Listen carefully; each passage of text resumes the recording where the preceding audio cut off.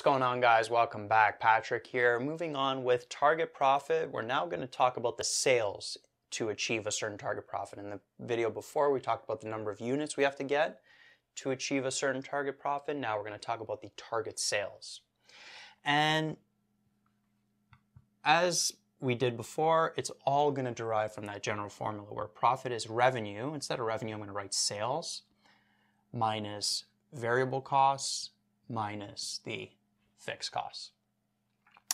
And if you remember from break even, profit was 0, but now that we're going for a certain profit, let's call this target profit here on the left. Then we're going to have sales minus the variable cost. If you remember, again, in break even, we represented this variable cost as the variable cost ratio times the sales minus the fixed costs. And if you remember, the variable cost ratio is basically equal to the variable cost over the sales or over the revenue. You could also look at this from a per unit perspective, right? Variable cost per unit over the sales per unit or the selling price per unit. That ratio is always going to be the same no matter what the production level is. So we could always get that variable cost, that total variable cost, by taking the variable cost ratio, multiplying it by the sales.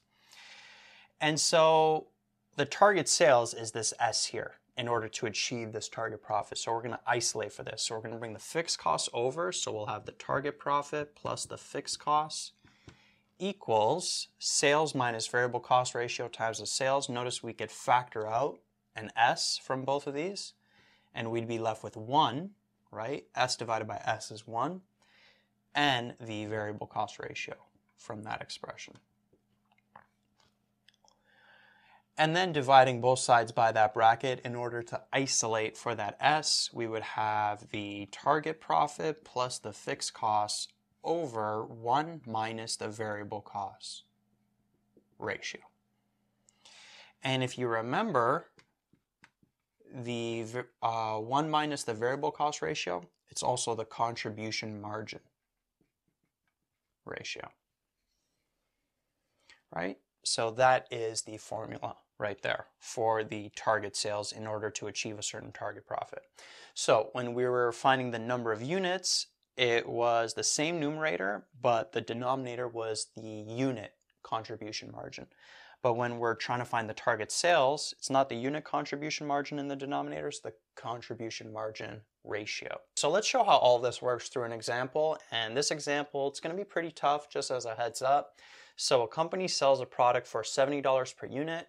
Direct materials, direct labor, and variable manufacturing overhead is $6, $8, and $5 per unit, respectively. When the company sells 2,000 units, total manufacturing overhead and selling costs are $28,000 and $26,000 respectively. If fixed selling costs are $22,000, what is the target sales required for a target profit of $225,580? So lots of information given here. Notice that we're solving for target sales, and the formula I introduced before was target profit plus the fixed costs over the contribution margin ratio, right? If we could get all of that, then we can get what the target sales are. And notice out of all of this information given, the only direct thing that we have is this target profit, which is that number right there. Notice that we don't have the total fixed cost given anywhere, right? It's kind of just scattered everywhere. And then the contribution margin ratio, we don't have that directly either. We're going to have to find that. So how are we going to do that? Well, let's find some stuff here. So we know that the selling price per unit, that's given at $70 per unit. Notice we could also get the variable costs per unit. If you remember from videos before, variable cost is going to be made up of what? Direct materials, direct labor, variable manufacturing overhead, and also the variable portion of the period costs. In this case, they're not given as period costs, they're given as selling costs. So direct material, direct labor, variable manufacturing overhead, we're given those numbers right beside each other, which is nice. And then the variable selling costs, we are not given them. But we are given the total selling costs when there's a production of 2,000 units. So the total selling cost, let's do this on the side here, it's 26,000, and that's going to happen when there are 2,000 units produced, right? So that's the total right there. And the total is going to be made up of a fixed portion and a variable portion as well. And notice that we're told that the fixed selling costs are 22,000. Right? So we're given that. And so this is always going to be constant. So if the total selling cost for 2,000 units is 26,000, the fixed portion is 22,000, then what's the variable portion going to be? It's going to be 4,000, right? 22 plus 4 gives us 26,000.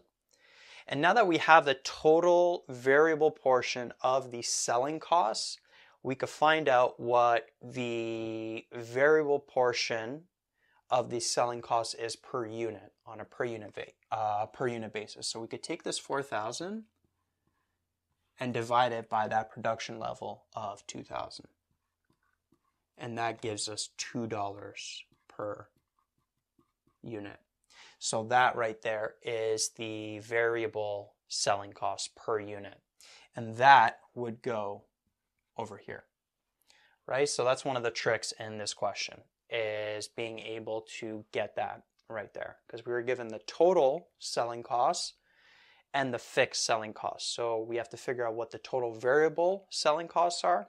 And then we could take that total variable selling cost divided by the production level to get the variable selling cost per unit, which was $2. And so here, when we add these up, we'd get what? 14, 19, 21. So the total variable cost per unit is $21. And then what about the fixed costs? The total fixed costs? Well, we know part of the fixed cost is going to be the fixed portion of the selling costs, which is 22,000. And there's also going to be a fixed portion for the manufacturing overhead. And what are we given here? We're given the total manufacturing overhead of 28,000 when there are 2,000 units produced. So we're going to have to do the same thing here to find the fixed portion. So now dealing with the manufacturing overhead, we're told that it is 28,000 in total when there are 2,000 units produced. And again, manufacturing overhead, there's going to be a variable portion and there's going to be a fixed portion. Now, we know that the variable portion, it is $5 per unit. And so if this is $5 per unit, what's going to be the total variable manufacturing overhead when there are 2,000 units produced? It's going to be 2,000 times 5, which gives us 10,000 in total. And so we know that the fixed portion then has to be 18,000. Right? That's going to be the fixed variable, or the fixed manufacturing overhead. Right? So pretty tricky. You got to find out a bunch of stuff here. Right? So total variable, or total manufacturing overhead with 2,000 units produced. The variable portion is 10,000, which we got by taking 5, multiplying it by 2,000. And so the remaining portion of the manufacturing overhead is the fixed portion, which is 18,000. And that's going to be part of the total fixed costs. So we're going to add that 18,000 over here. So the total fixed cost is made up of the fixed portion of the selling costs and the fixed portion of the manufacturing overhead. So the total fixed costs are going to be 40. And from here, we actually now have all of the information we need to plug in here. The last thing we got to get is this contribution margin ratio. But notice, because we have the selling price per unit, variable cost per unit, that's pretty easy to find because we have the selling price per unit, so 70. Then we got the variable cost per unit, which is 21. So the contribution margin, or the unit contribution margin, is going to be 49.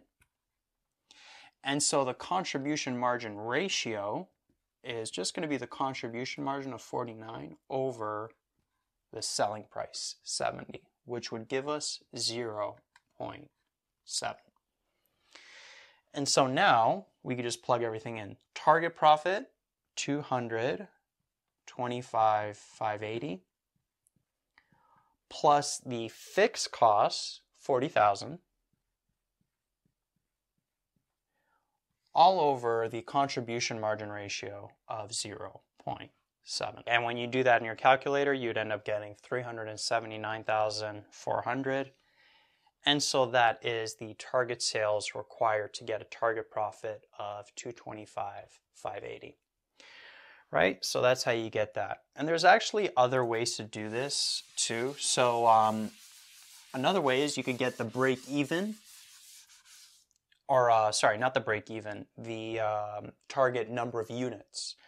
Right? So we know profit equals revenue minus variable costs minus fixed costs. And so if we're going for a target profit of 225,580, the revenue, if we let X equal the number of units that we have to sell, it would be 70X minus the variable cost, which we calculate as 21 per unit. So the total variable costs are going to be 21X minus that fixed cost of 40,000. So you'd bring that over, subtract these, they're like terms, you'd end up with 49X, and then divide both sides by 49. You'd end up getting X equaling 5,420. And so that is the number of units that have to be sold in order to make this profit of 225,580. And you could take that number, multiply it by 70, and you would get this, 379,400. So that's another more indirect way to get that. But since we're talking about target sales, since I introduced that formula, I wanted to show you how to use that formula in order to get that number right there.